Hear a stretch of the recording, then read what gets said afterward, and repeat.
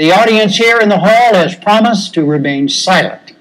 No cheers, applause, boos, hisses, among other noisy, distracting things, so we may all concentrate on what the candidates have to say. There is a noise exception right now, though, as we welcome President Obama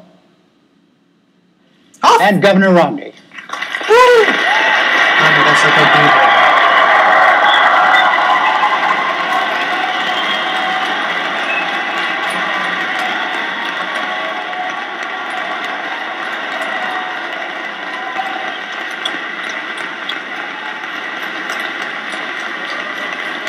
Jim?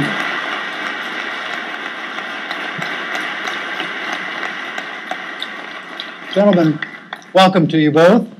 Let's start the economy, segment one, and let's begin with jobs. What are the major differences between the two of you about how you would go about creating new jobs? You have 2 minutes. Each of you have 2 minutes to start. A coin toss is determined. Mr. President, you go first.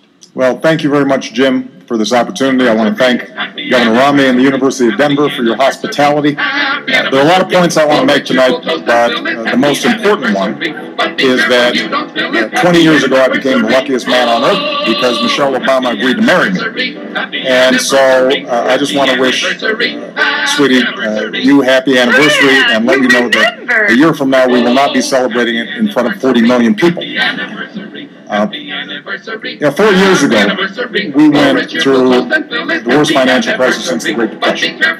Millions of jobs were lost. The auto industry was on the brink of collapse. The financial system had frozen up. And because of the resilience and the determination of the American people, we've begun to fight our way back. Over the last 30 months, we've seen 5 million jobs in the private sector created. The auto industry has come roaring back. And housing has begun to rise.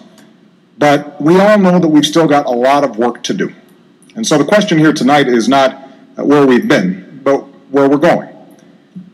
Governor Romney has a perspective that says if we cut taxes, skew towards the wealthy, and roll back regulations, that we'll be better off. I've got a different view.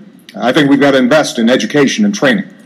I think it's important for us to develop new sources of energy here in America, that we change our tax code to make sure that we're helping small businesses and companies that are investing here in the United States, that we take some of the money that we're saving as we wind down 2 wars to rebuild America, and that we reduce our deficit in a balanced way that allows us to make these critical investments. Now, ultimately, it's going to be up to the voters, to you, which path we should take.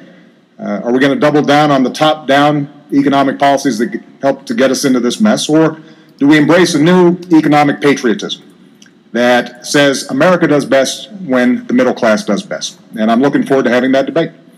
Governor Romney, 2 minutes. Thank you, Jim. It's an honor.